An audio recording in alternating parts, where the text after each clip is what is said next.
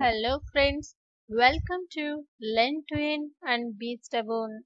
ఈ రోజు మనం ఈ వీడియోలో కొన్ని సెల్ఫ్ స్టేట్మెంట్ పైన కామన్ గా అడిగే ఇంటర్వ్యూ క్వశ్చన్స్ ని ప్రెషర్ లెవెల్లో కానీ ఎక్స్పీరియన్స్ లెవెల్లో కానీ జనరల్ గా అడిగే simple and basic interview questions ని చూద్దాం. సో దీనికోసం నేను ఎంప్లాయీ రెపోజిటరీ అన్న డేటాబేస్ ని యూజ్ చేసుకుంటున్నాను. దాంట్లో 3 టేబుల్స్ ఉన్నాయండి. డిపార్ట్మెంట్, ఎంప్లాయీ అండ్ ఈ సేల్స్ గ్రేడ్. సో ఈ 3 టేబుల్స్ పైనే నేను ఈ వీడియోలో టోటల్ నా సెలెక్ట్ స్టేట్మెంట్స్ అన్ని డిపెండ్ అయి ఉన్నాయి. సో దీనికోసం ఇలానే మీరు కూడా ప్రాక్టీస్ చేయాలి అనుకోండి ఈ పర్టికులర్ డేటా పైనే. నా ప్రీవియస్ వీడియోలో నేను ఈ డేటాబేస్ కి బ్యాకప్ ఫైల్ అన్నది ఆల్రెడీ షేర్ చేశాను. సో మీరు డిస్క్రిప్షన్లో ఈ బ్యాకప్ ఫైల్ని డౌన్లోడ్ చేసుకొని దీన్ని ఏ విధంగా రీస్టోర్ చేసుకోవాలి అన్నదానికి ఆల్రెడీ వీడియోలో క్లియర్గా ఎక్స్ప్లెనేషన్ ఉంది. సో ఆ బ్యాకప్ ఫైల్ నుండి రీస్టోర్ చేసుకున్నారంటే SQL సర్వర్లోకి హ్యాపీగా మీరు కూడా ప్రాక్టీస్ చేయొచ్చు. సో మనం ఇప్పుడు చూడబోయే కొన్ని statements SQL query statements display the details of all employees. First one employee details ని కంప్లీట్ గా డిస్ప్లే చేయాలి. సో ఇది డిస్ప్లే చేయడం అంటే సెలెక్ట్ స్టేట్మెంట్ కంప్లీట్ గా టోటల్ వాళ్ళేం మనకి స్పెసిఫిక్ గా ఈ కాలమ్స్ ని మనం డిస్ప్లే చేయాలి అని మెన్షన్ చేయలేదు కాబట్టి ఇక్కడ నేను స్టార్ యూస్ చేస్తున్నాను. ఫ్రమ్ ఏ టేబుల్ నుంచి ఎంప్లాయీ. సో ఈ క్వరీని సెలెక్ట్ చేసుకోండి, ఎగ్జిక్యూట్ అని క్లిక్ చేయండి. చూసారా 14 రికార్డ్స్ 14 రోస్ ఫెచ్ అయ్యి డిస్ప్లే చేసాయి. అండ్ ఇంకొకటి ఈ పర్టికులర్ డేటాబేస్ ని మీరు యూస్ చేస్తున్నట్టయితే ఇక్కడ మనం ఎంప్లాయీ రెపోజిటరీలోనే అనే పర్టికులర్ ఆప్షన్ చూస్ అయి ఉండాలి. మాస్టర్ ఒకవేళ అయ్యింది అంటే ఈ ఎంప్లాయీ అన్నది ఐడెంటిఫై అవ్వదు. సో అది కూడా ఒకసారి ఏదన్నా ఎర్రర్ వచ్చింది అనుకోండి, అటువంటి టైంలో ఇక్కడ ఏ డేటాబేస్ అన్నది సెలెక్ట్ చేస్తున్నారు అన్నది చూడండి. ఇవన్నీ ఇక్కడ అవైలబుల్ డేటాబేసెస్ అన్ని ఇక్కడ ప్రాంప్ట్ అవుతాయి. సో మనం వర్కింగ్ డేటాబేస్ ఏదైతే ఉందో అదే యూజ్ చేయాలి. అండ్ ఇంకొకటి next question, display the department information from department table. So మనకి డిపార్ట్మెంట్ టేబుల్లో ఉన్న డిపార్ట్మెంట్ ఇన్ఫర్మేషన్ మొత్తాన్ని ఎలా డిస్ప్లే చేయాలి? సేమ్ సెలెక్ట్ మనం టోటల్ ఇన్ఫర్మేషన్ ని డిస్ప్లే చేయాలి. So star from A table department. మనకు అవైలబిలిటీ ఎలా ఉంది? DET అన్న నేమ్ తో ఈ డిపార్ట్మెంట్ టేబుల్ ఉంది కాబట్టి టేబుల్ నేమ్ ఇక్కడ ఇచ్చేస్తాం. సో దీన్ని సెలెక్ట్ చేసి ఎగ్జిక్యూట్ చేయండి. సో మనకి ఈ విధంగా డిపార్ట్మెంట్ టేబుల్లో ఉన్న టోటల్ డిపార్ట్మెంట్స్ యొక్క ఇన్ఫర్మేషన్ మొత్తం డిస్ప్లే అయింది. Okay. And third one, display name and job for all the employees. ఏమంటున్నారు? నేమ్ ని జాబ్ ని డిస్ప్లే చేయాలి. సో ఇక్కడ చూడండి, సెలెక్ట్ ఏమేమి కావాలి? నేమ్. సో నేమ్ ఇక్కడ నేమ్ అన్నది కాలం ఉందా, ఉంటే ఎంప్లాయీ నేమ్స్ అన్ని ఏ కాలం నేమ్ తో ఉన్నాయి అన్నది చెక్ చేయాలి. ఇక్కడ చూడండి, ఈ నేమ్ అన్న కాలం నేమ్ లో ఎంప్లాయీ నేమ్స్ ఉన్నాయి. సో ఆ పర్టికులర్ కాలం నేమ్ ని మనం మెన్షన్ చేయాలి. ఈ నేమ్ కమా ఇంకేం మెన్షన్ చేయమంటున్నారు మనకి? జాబ్ ని. సో జాబ్ అన్నది సేమ్ జాబ్ అన్న కాలం నేమ్ తోనే ఉంది. So job from employee. చూసారా, ఇక్కడ సెలెక్ట్ చేసుకొని మనం ఎగ్జిక్యూట్ చేయంగానే ఈ నేమ్ అండ్ జాబ్, ఈ 2 కాలమ్స్ నే వాళ్ళు అడిగారు కాబట్టి ఈ 2 కాలమ్స్ రిలేటెడ్ ఇన్ఫర్మేషన్ మాత్రమే డిస్ప్లే అయింది. And third one over. Next fourth statement, display name and salary for all the employees.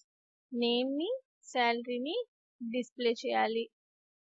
So select ఏమేమి డిస్ప్లే చేయాలి అన్నది ఇక్కడ ఆ పర్టికులర్ కాలమ్ నేమ్స్ని ఇవ్వాలి. Name and salary.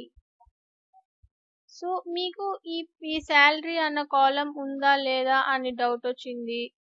అటువంటి టైంలో టేబుల్ని ఒకసారి విజిట్ చేసుకోండి. ఇక్కడ మనకి ఉంది, ఓకే. అంటే కాలమ్ నేమ్ని కన్ఫర్మ్ చేసుకోవాలి, లేదంటే ఎర్రర్ వస్తుంది. So employee. సో ఈ విధంగా అయినా స్టార్ ఫ్రమ్ ఎంప్లాయీ నేమ్ అని ఇస్తే ఇక్కడ మనకు అన్నీ వస్తాయి. అలా కాకుండా ఇక్కడ టేబుల్స్ ఆప్షన్ కనిపిస్తుంది కదా, సో ఈ ఎంప్లాయీ టేబుల్లో ఏమేమి కాలమ్ నేమ్స్ ఉన్నాయి అంటే దీన్ని ఎక్స్పాండ్ చేయండి. సో ఇవి మనకున్న కాలమ్ నేమ్స్. ఆ నేమ్స్తోనే ఇక్కడ మనం ఇవ్వాలి. ఓకే, ఇప్పుడు చూడండి ఎంప్లాయీ నేమ్ అండ్ శాలరీ, ఈ 2 ఫీల్డ్స్ని వాళ్ళు అడిగారు కదా, ఈ 2 కాలమ్స్ యొక్క డీటెయిల్స్ని వాళ్ళు మెన్షన్ చేయమన్నారు. సో సక్సెస్ఫుల్గా మనం ఇది కూడా ఎగ్జిక్యూట్ చేసాం.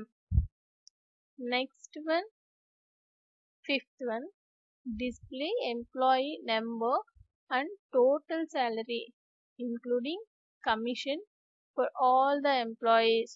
సో ప్రతి ఒక్క ఎంప్లాయీకి టోటల్ శాలరీని అంటే కమిషన్తో కూడా యాడ్ చేసి డిస్ప్లే చేయండి అంటున్నారు.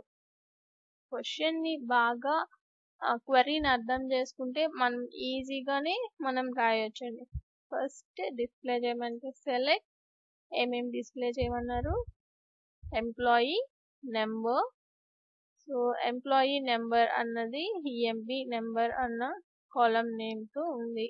సో ఈఎంపి నెంబర్ కామా ఇంకేం అడిగారు, టోటల్ శాలరీ అడిగారు. సో దీనికోసం శాలరీకి మనకి ఆల్రెడీ శాలరీ ఉంది, బట్ ఇక్కడ టోటల్ అంటే ప్రతి ఒక్క ఎంప్లాయీకి శాలరీని కమిషన్ని రెండింటిని కలిపితే వాళ్ళ యొక్క టోటల్ శాలరీ ఎంత అనేది మనకి తెలుస్తుంది. సో ఇప్పుడు మీరు అనుకోవచ్చు శాలరీ ప్లస్ కమిషన్ ఫ్రమ్ విధంగా ఇచ్చేసి ఇలా ఎగ్జిక్యూట్ చేసామనుకోండి, కొన్ని ఇక చూసారా నల్ అని వస్తుంది. సో మీకు ఇంకా అర్థం కావాలంటే నేను వీటిని ఫస్ట్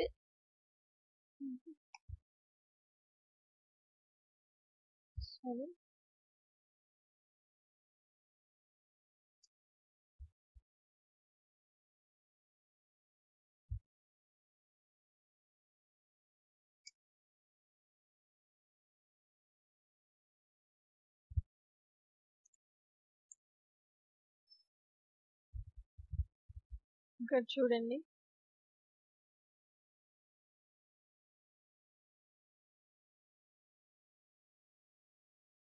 ఇక్కడ శాలరీ ప్లస్ కమిషన్ని యాడ్ చేసి ఆ పర్టికులర్ ఎంప్లాయీకి టోటల్ శాలరీ ఇంత అన్నది మెన్షన్ చేయాలి అనుకుంటున్నాం.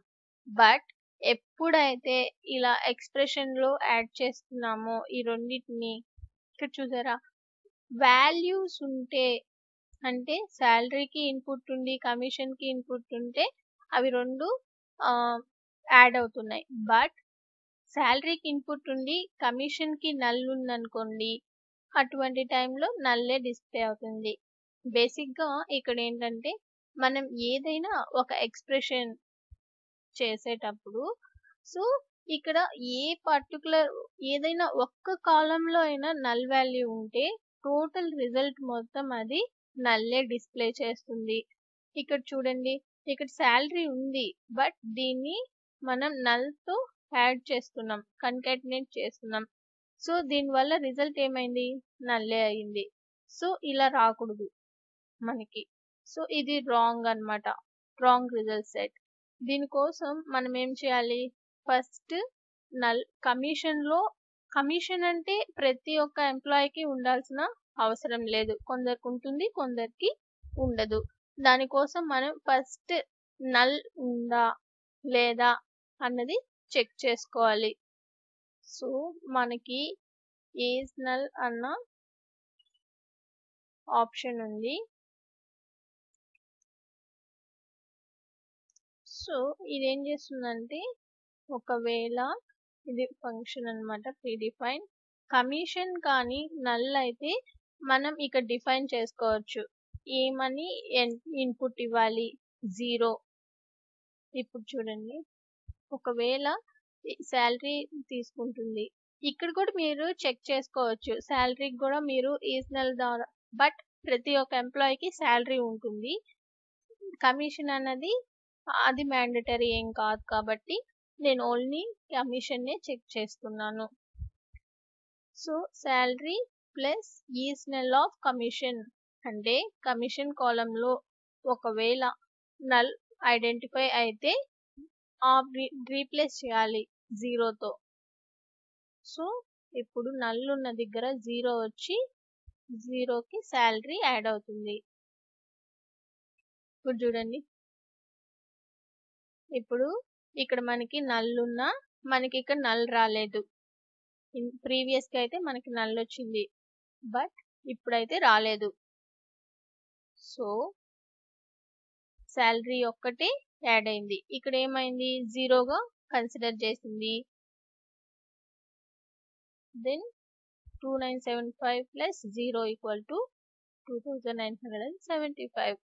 ఈ విధంగా మనం ఏదన్నా అంటే ఎక్స్ప్రెషన్స్ యూజ్ చేసేటప్పుడు కొంచెం జాగ్రత్తగా చేయాలి.